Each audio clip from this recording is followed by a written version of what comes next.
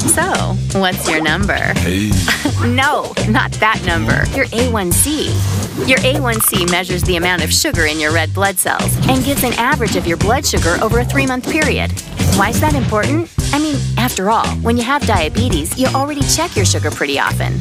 Well, over time, too much sugar or glucose in your blood can damage your heart, nerves, kidneys, and eyes. So, keeping your A1c down can reduce your risk. If your number's too high, there's a lot you can do to lower it. Eat a healthy diet that's high in fruits, veggies, and whole grains. Talk to a nutritionist about how many carbs to eat, and choose foods that won't spike your blood sugar. Exercise at least 3 days a week for at least 45 minutes. Finally, talk to your doctor to find the right treatment for you.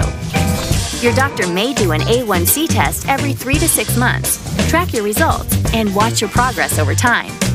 With careful monitoring and some lifestyle changes, you have the power to lower your A1c. So take control of your blood sugar and know your number.